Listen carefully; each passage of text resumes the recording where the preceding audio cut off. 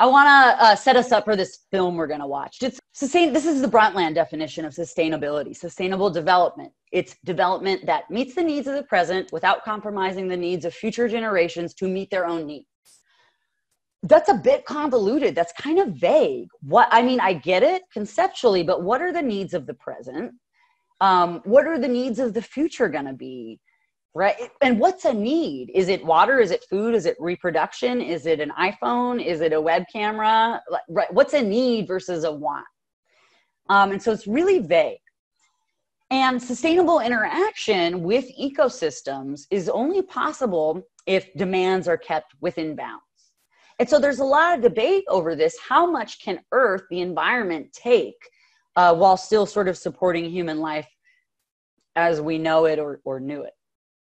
And so this is a new section of the course that we're going to be starting, which is what is the relationship between population and resources?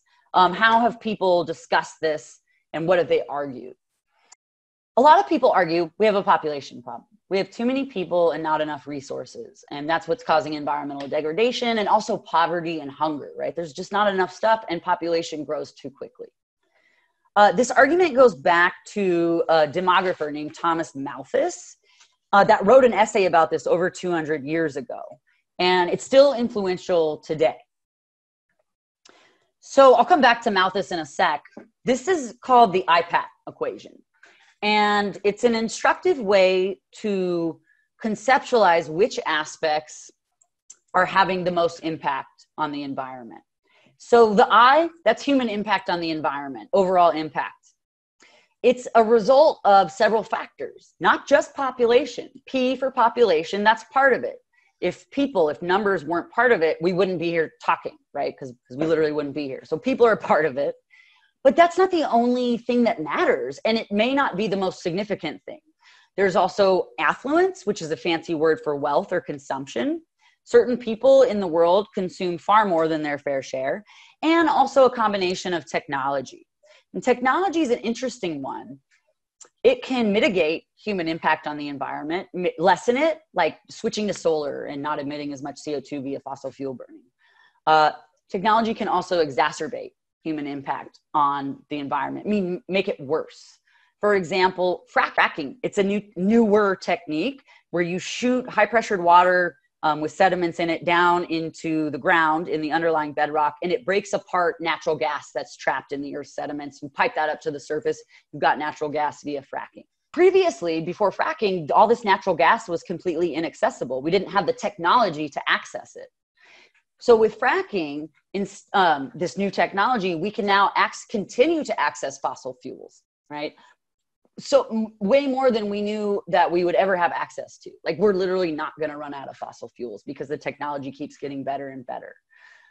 So this can actually make things worse, right? By forestalling a switch to greener energy or something else. It incentivizes us to continue to do the things that are creating problems. So we're going to focus on the P. And don't worry about any of these questions because we're going to talk about them all over the next couple of weeks. But we're starting with population. So just real quickly, Malthus, this demographer that wrote this essay in 1798, kind of a creepy guy. And you're going to see this in the film. His ideas still influence thinking today and not without consequences. So what he said, population increases exponentially, geometrically, while resources, specifically food, only increases arithmetically, meaning linearly. Eventually, the number of people is going to exceed available resources, food, and these Malthusian checks like famine and disease are going to set in and bring the population back down. So just again, population grows, if unchecked, at a geometric or exponential rate, right? One person has two people have 4 kids, they each have 4 kids, etc. He assumed fertility was around 6, but 4 would actually make it to reproductive age, which is accurate for the time. Food only increases linearly, right? You plant one field, you plant a second field, you plant a third field. This is pre-industrial revolution, so not too far off for the time.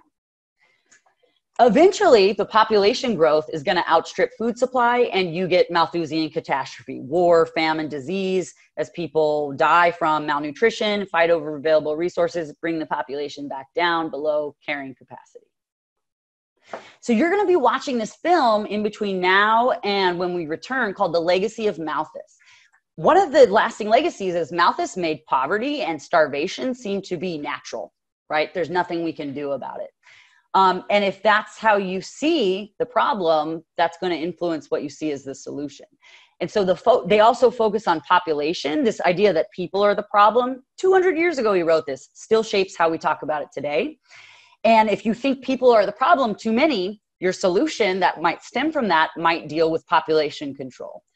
Things like sterilization. And not for everyone, right? For the poor. And so that's some of what you're going to see in the film is Malthus's ideas and the consequences of this type of thinking.